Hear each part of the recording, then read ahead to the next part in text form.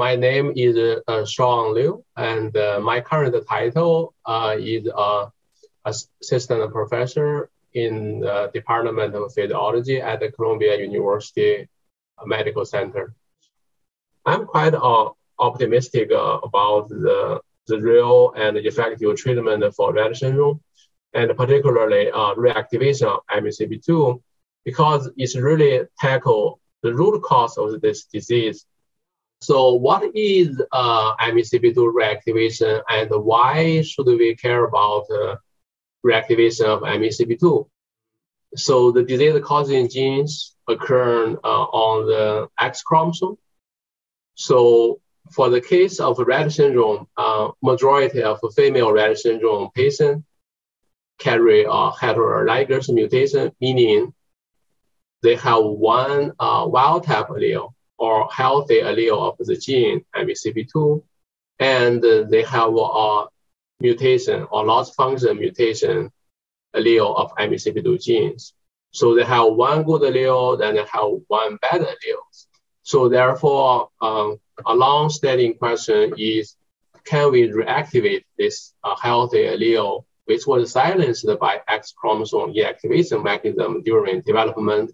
If we can reactivate the wild-type allele of MECP2, then we might be able to rescue about half of the Rett syndrome cells with reactivated MECP2 healthy alleles. Then they can restore the cellular functions, leading to a beneficial effect even at the whole organism level. So I think that's the excitement of reactivation of MECP2. My research field is in emerging and quite exciting research field called neural epigenetics. Basically, in this direction, we are trying to understand what's the role of epigenetics, a very basic mechanism in brain functions and disorders. Epigenetics is a very basic and fundamental molecular mechanisms, which by its name is meaning anything above above genetic regulation. So this is the mechanism basically enable our genome to integrate both developmental signals as well as the environmental stimulations. I took advantage of the CRISPR-Cas9, a technology that enable precise genome editing. With my knowledge in epigenetic regulation, so by combining this new technology with my own knowledge in epigenetic regulation, I developed a series of molecular tools that allows us to precisely edit the epigenome. One of such application of the tool I developed is to study Rett syndrome.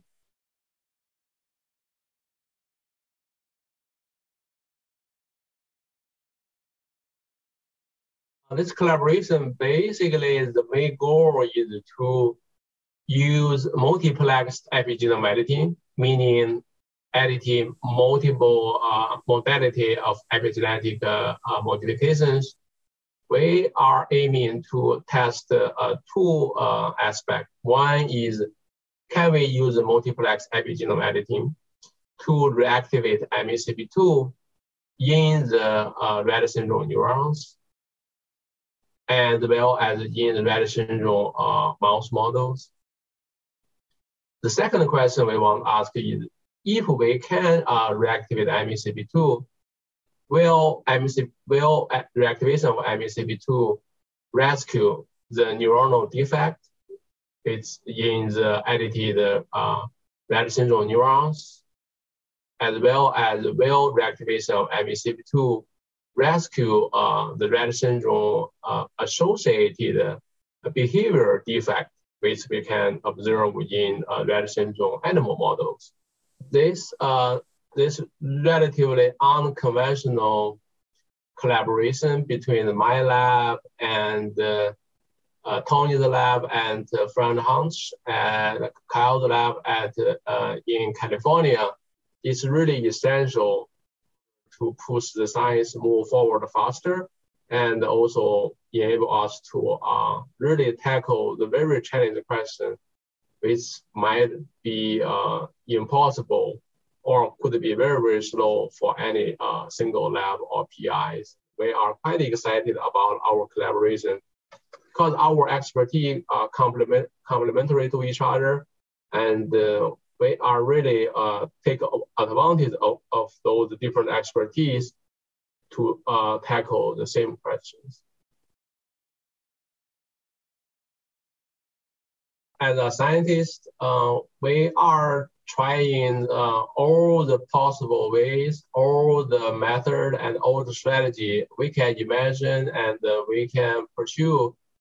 Try to understand the basic mechanism of the Rett syndrome, and also try to apply whatever available or we can develop to tackle this disease. It's really a good time in the sense of the how diverse of the research on Rett syndrome has gone so far, and we have many milestone discoveries. I think all this progress made along those past several decades, clearly leading to many new potential new therapeutic approach. If we can bring back by reactivating the wild type allele from the female Rett syndrome patient, I think it's quite a promising and effective and a safe approach to treat this very devastating disease.